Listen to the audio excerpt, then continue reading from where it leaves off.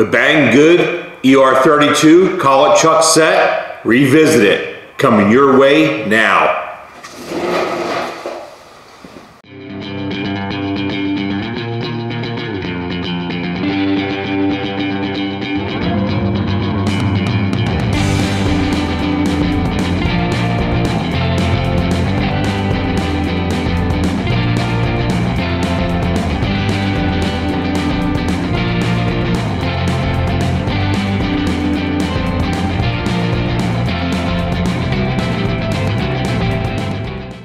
Welcome back to the shop.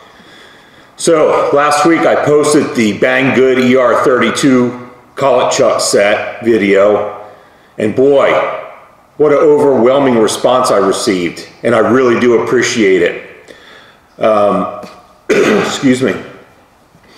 There was so much information there, I thought I would revisit this collet set review. There was a ton of great input, and I really have to thank you guys again for that. I'm going to try to incorporate a lot of the recommendations with my means that I have. I'm limited on accurate test stuff, but I'll try to give this set a fair review. And again, let you guys decide in the end. As a matter of fact, I even doubled down and bought the Banggood ER32 collet set, and these are separate collets. This isn't; these aren't the ones that came with the set. So I thought I would test these and see if they are any better or any worse than the ones that come with the set. Haven't even opened them yet. I received the package and I just threw them in here. Another reason why I got this set was it contains a couple more collets that the set does not include. So we'll take a look at that too. Also, I made some changes to the closing lathe. Basically, I checked the spindle bearings and I adjusted those. They need to be tightened just a little bit. So what we're going to do is we're going to go back over to the closing, and we're going to first warm it up, because that was one of the recommendations. Get it nice and warm, get all those juices flowing. And then we're going to test the bearing plate, the end plate on the chuck, and see what kind of deflection we get there. And then another recommendation was test the spindle nose at different locations and marking it off. So we'll do that, and then we'll insert the collet chuck, the ER32 collet chuck again, and test it at different locations and see if we get better results. I haven't touched this set since I did the video last week, and basically read your comments all week long, and really thought about it and said, you know what, this thing deserves a revisit. So let's get over to the closing and go to work, man. I have the 6-inch 3-jaw chuck on it, and I have a bar on it for our upcoming test. So first things first, we're going to warm it up. So I'm going to run it approximately 10 minutes in forward and 10 minutes in reverse. That should be plenty warm for our test. So here we go.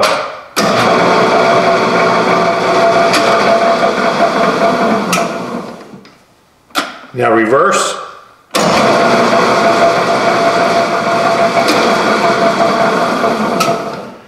Okay, let me reposition the camera. We're good and warmed up, and I want to show you what the manufacturer recommends for the correct torque on the bearings. They mention you tighten the bearings until, with it out of gear, you get approximately 1 full free wheel rotation. So let me bring the camera in and we'll take a look at that. Okay, I have a blue dot, a Sharpie mark on one of the jaws. It's in neutral. I got the spindle lock pulled, so it should just freewheel on the spindle. So let's go. One swift turn. So let's see, where's our dot? So we're almost one full turn. So let's try it again. Okay, so we're in the range of the correct bearing preload. Okay, so now, yeah, that's good. Okay, so now let me set up the indicator and we'll see what kind of end plate we have.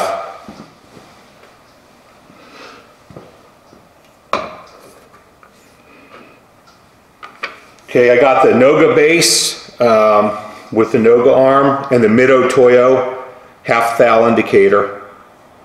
And I'm going to set it up on the nose of the chuck. Okay, we're tightened down.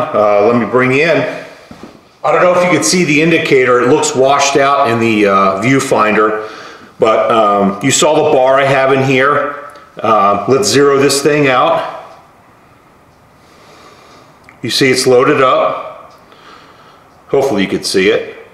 I'm on 0. Now I'm going to pull on the end of this bar, up and down. And I'm pulling pretty hard. So it looks like I'm getting a little less than a half thal deflection at the end. You know what, guys? I don't know if that's acceptable or not, but I'm pulling on this pretty hard to get it to move. And it's just under a half a thal movement. So I wanted to share that test with you to show that we're in somewhat good shape here. So now let's pop the chuck off and take a look at that spindle nose.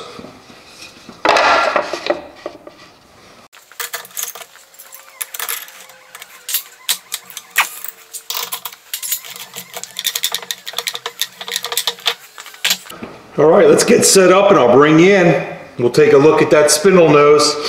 As a matter of fact, I'll even run an indicator on the outside of it and we'll mark it appropriately. I have a Noga mag base on the cross slide on the carriage. And I have the Noga arm coming out with the Mido Toyo half thal indicator. And I have it on the ID of the spindle right at the front of the nose. So I have it on the carriage so we can move in the spindle as we test each location. So let me grab a Sharpie and bring you in closer so you can watch it as we do it. Got the Sharpie. Let's load up the indicator. You can see it's loaded up here.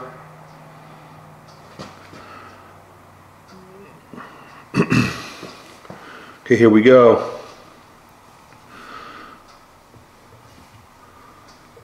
Okay, there's our half thal at the nose.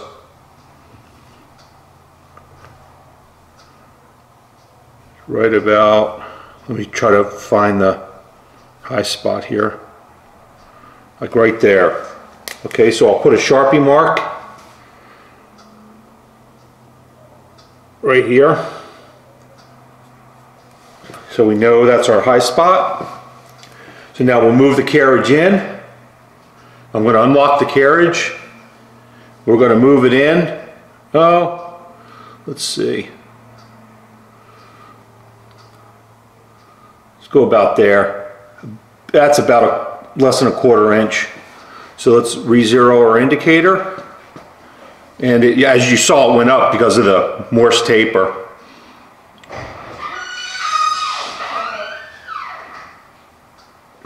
Sorry about that.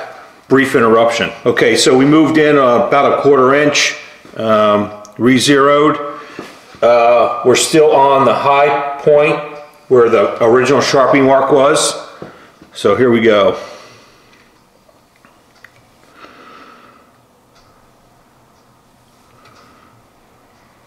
Okay, that one dropped down. So I'm going to zero on the low spot, so we're just going to mark high spots. Okay, I zeroed on that. Okay, we're coming up, coming up. Okay, that's the high point right there. Right there. Okay, I don't know if you can see the Sharpie mark, but it's not the exact same spot. So I'm going to mark with just a dot on this one, so I know it's the second measurement. Okay, that's the high spot, so let's come in a little bit more.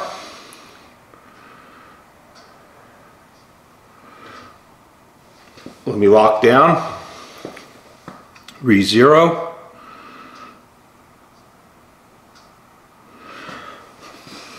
Here we go. It's dropping all the way down there, so let's zero.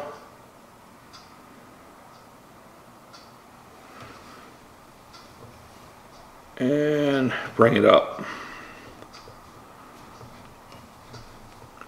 All right, there's the high spot there. Okay, that high spot right there is the very first Sharpie mark there. So that one just repeated. So let me come in. I'm going to unlock. I'm going to come in. Relock.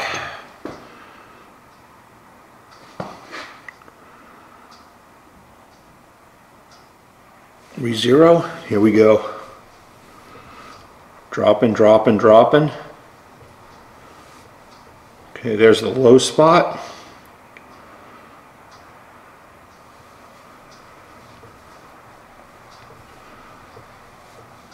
Okay, let's see.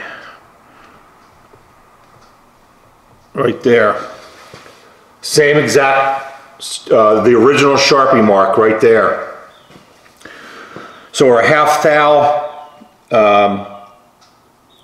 deflection seems like it's following the spindle in the same spot all the way back. Okay, well, let's do it one more time. Unlock the carriage. We're going to come in. We'll go in a little deeper this time. Relock. Re-zero.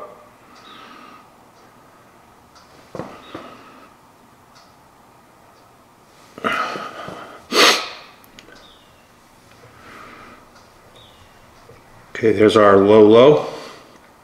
Bring it back up to zero.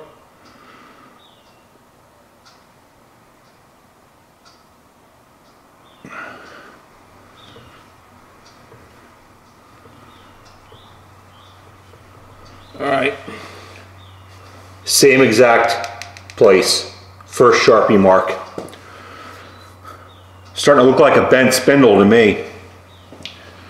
Okay, so now let's set it up for the outside of the spindle.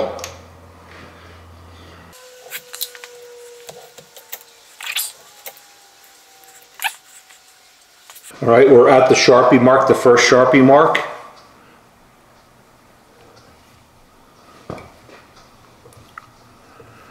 Coming up. Oh.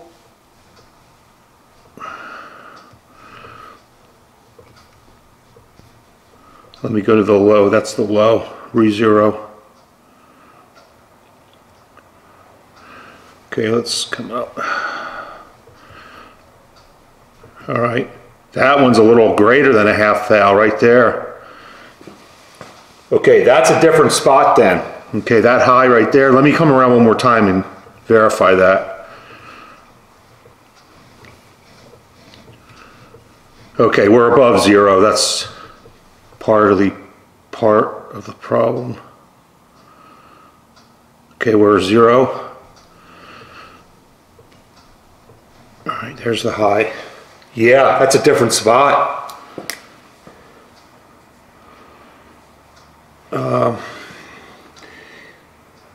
It is, if this was 12 o'clock, our original mark is at 9 o'clock. So put a dot on the node, just a dot, so I know that's our outside reading. Okay, so let's see. Yup, for sure, that's a different spot. All right, let's go one step further here and go up here.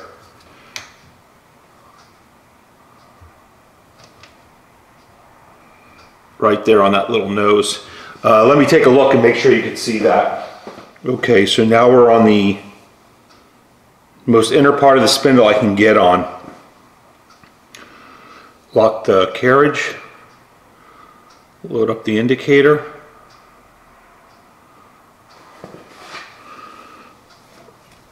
Okay, it's dropping. There's our low. Let's bring it to 0.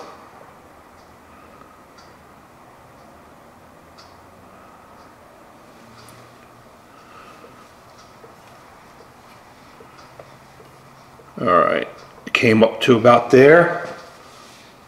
And that is a different spot than the rest of them.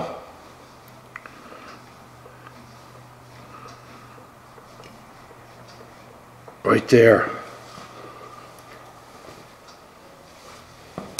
Let me come around again because that's real close to the second mark.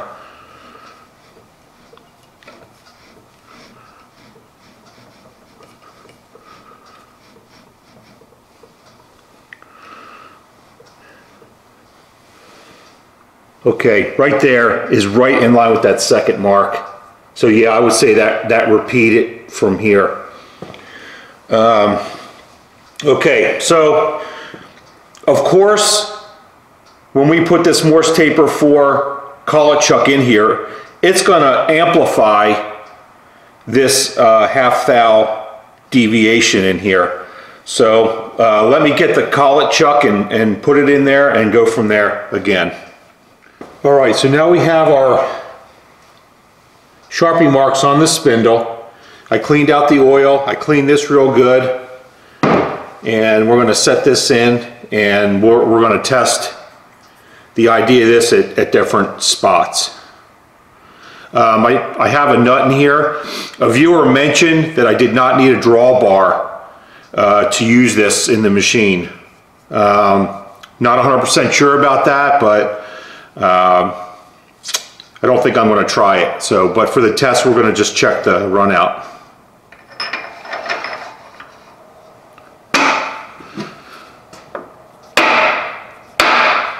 Got her seated in there real well. And I'll bring our indicator down here. And we'll start at the nose. And let me bring you in. Okay, let me bring this up a little. All right, we're going to just go in about 1/8 inch. So let's load up the indicator, get it zeroed out.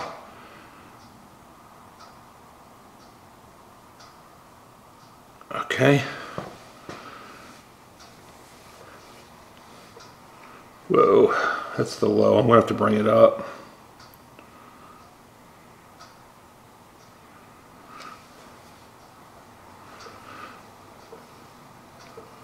Okay guys, you see it. Let me get the low.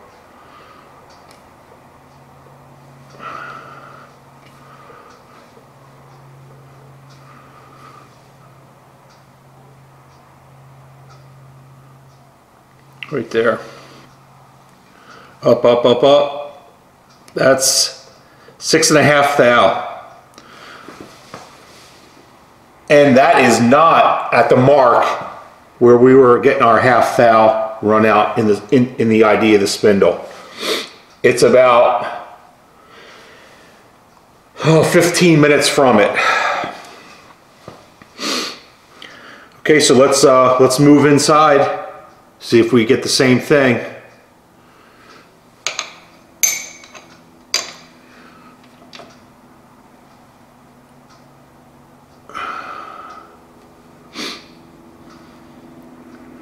All right, let me lock the carriage.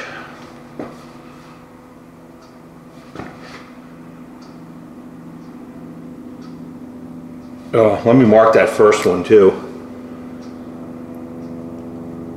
Where this mark is, it was 6.5 thou run out.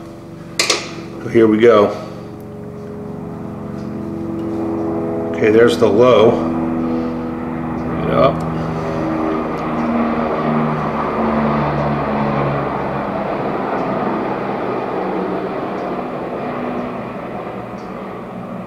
That's a sheriff's helicopter you just heard.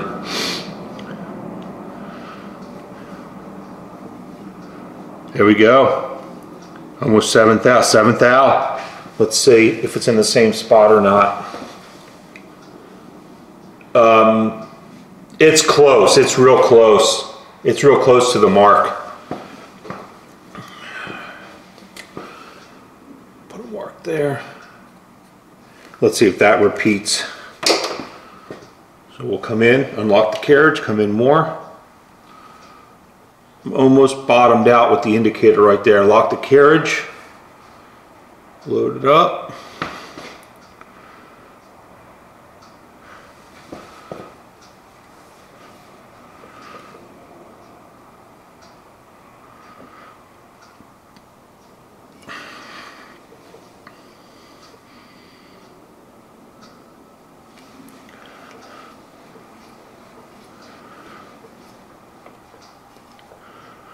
Okay, that's a little over 7, and it's right on the mark.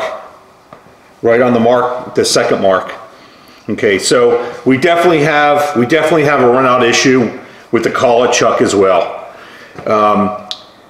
And interesting enough, it is not lined up with the half thou run out inside my spindle. So I can almost guarantee you if I pop this out, turn it 180 degrees, it's going to give us the same exact results. As a matter of fact, hell, let's just do it. Let me pull out of here, pop it out. We'll go 180 degrees, leave the marks, and see if they repeat.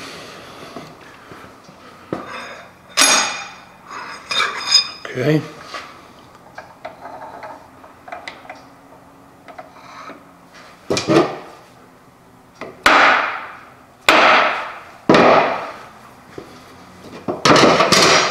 Okay, let me bring it back in and we'll do the same thing again. We got it 180 degrees turned, and let's go into the tip here. Just come in a little bit. I'm not going to repeat the whole process again, but let's load up. Let me lock this carriage. Load it up. The reason I'm not going to go through the whole thing again, because we repeat it on the 7th thou run out in the same place all the way back. So let's get our low.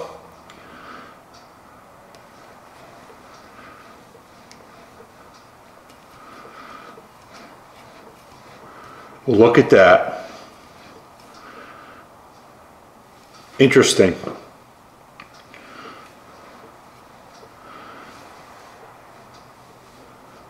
Right there's our high, and that's 3 thousandths. And let me see. That's funny. That's right on our mark. That's right on the mark.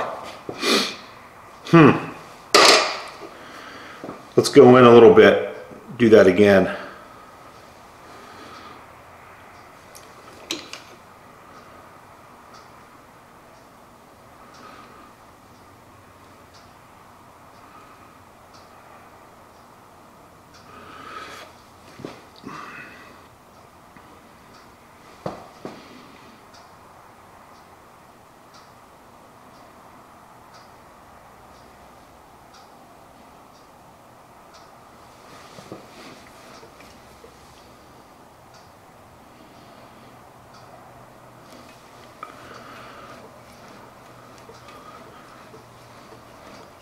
Three thou. Let's see if it's right on the mark.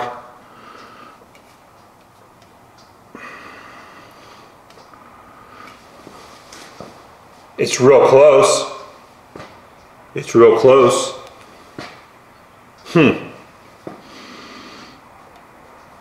Well, goes to show if you play around with it, you could probably get it to run better. Okay, so let's get a collet and a carbide end mill and run that test again. You know, I'm gonna move this around a little bit off cam and just play with it and see if I can get it less than 3 thou run out. I just moved this around all the way 360 degrees, like a quarter turn at a time, and this is the best. This is the best I can get it right here.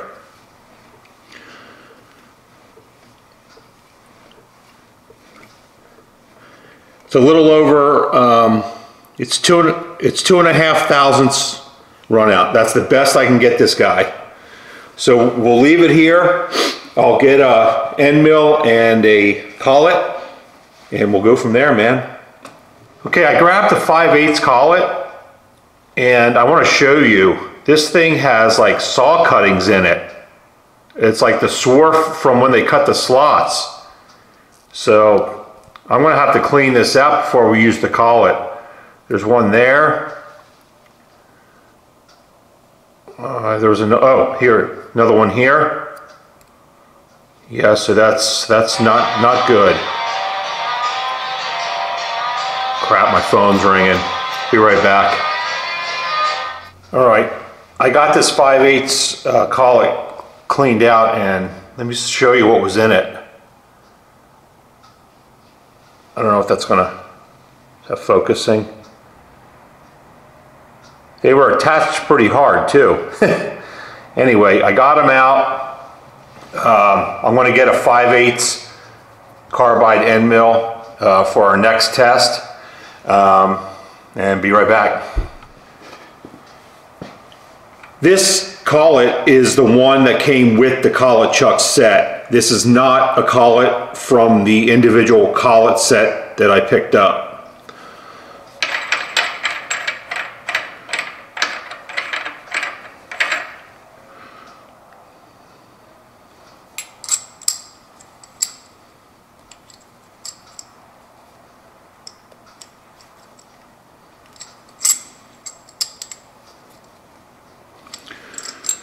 All right, this particular nut does not have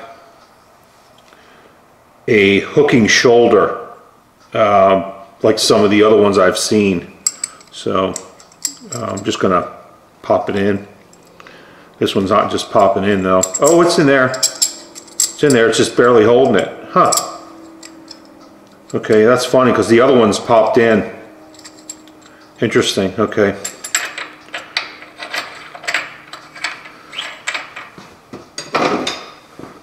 So I got a,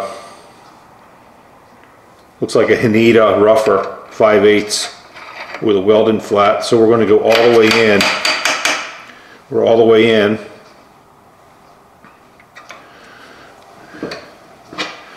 I'm going to back it up with a adjustable this time.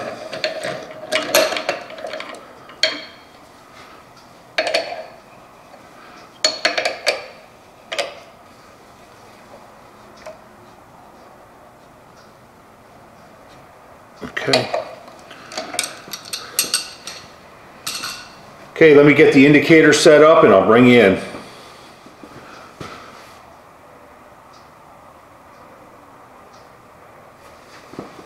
Here we go. That's terrible. Let me bring it to 0.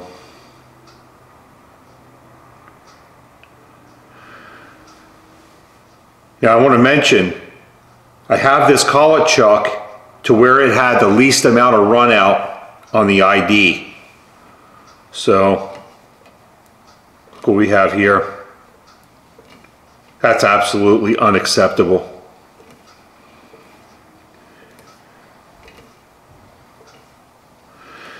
Well guys, there you have it.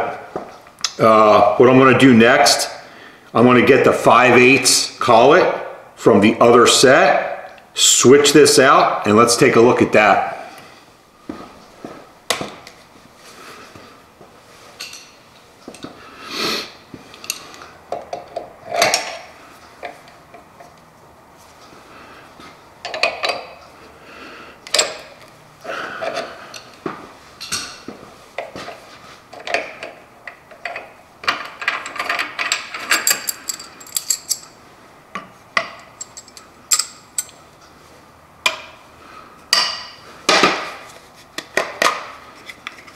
Okay, wrapped in plastic, coated in oil.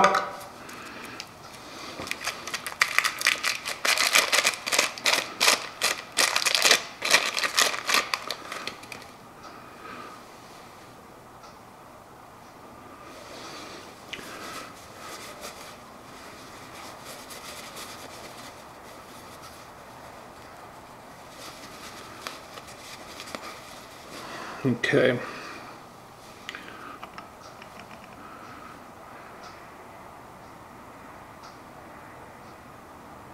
Well, they look the same.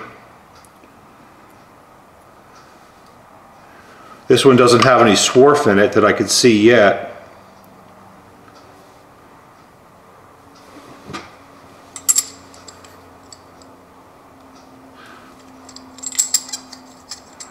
That one doesn't lock in either.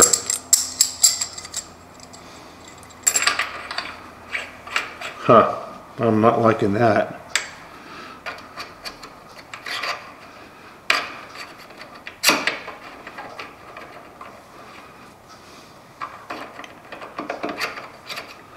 There's something grabbing it in the tail of this collet.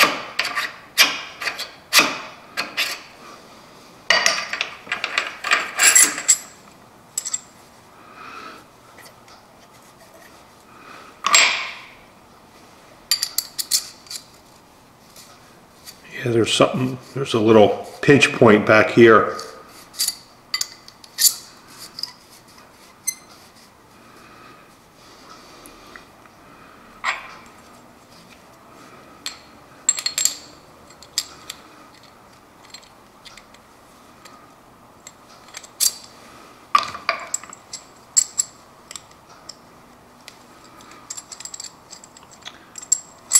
Yeah, I'm not liking that, not snapping in there, but what are you gonna do, man?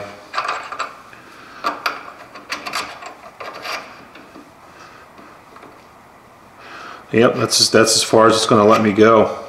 That's an issue right there. So, all right, well, let's run with it.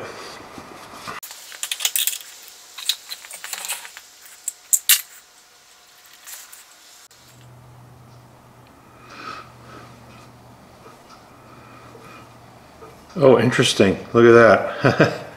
All right, let's bring it up.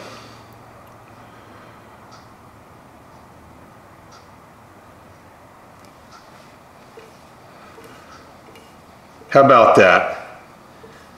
So this collet, we're 1.5 thou, it looks like, run out. How about that? So the inconsistencies look like it's the collet.